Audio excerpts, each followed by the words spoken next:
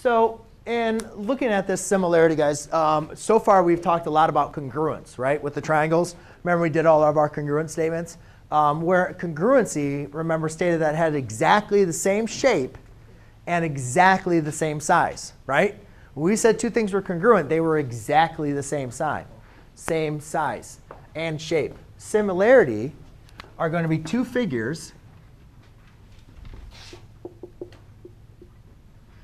that have the same shape,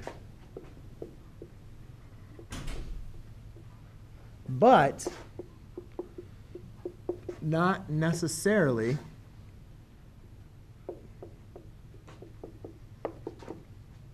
the same size.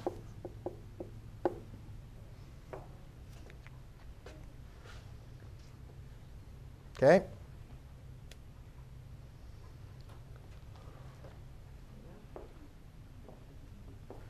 So that means they have the same shape, but they don't necessarily have the same size. That just means they're similar. So what I'd like to do is give you guys go through this example here. OK? Those are both triangles, right? They both look like the same. Now, what if I said they're both equilateral? Meaning all their angles, or they're equiangular, actually. So if that's 60 and that's 60, that's 60 Guillermo, what does that have to be? 60. Right? Well, so that means that these three are all the same, right? All the same measurements.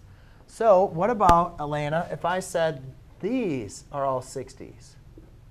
Now, even though their side lengths are not going to be the same, can you now say that these side lengths are all going to be the same?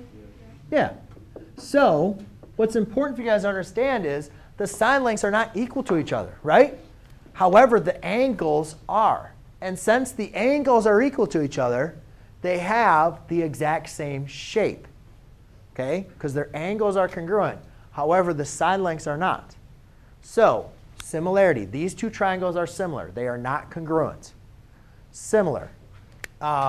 Two figures that have the same shape, but not necessarily the same size. OK? So you can, if they are congruent, then they are similar as well. But the main important thing that I want you guys to have is just to have what they're similar. And so look at this. Maybe I stuck.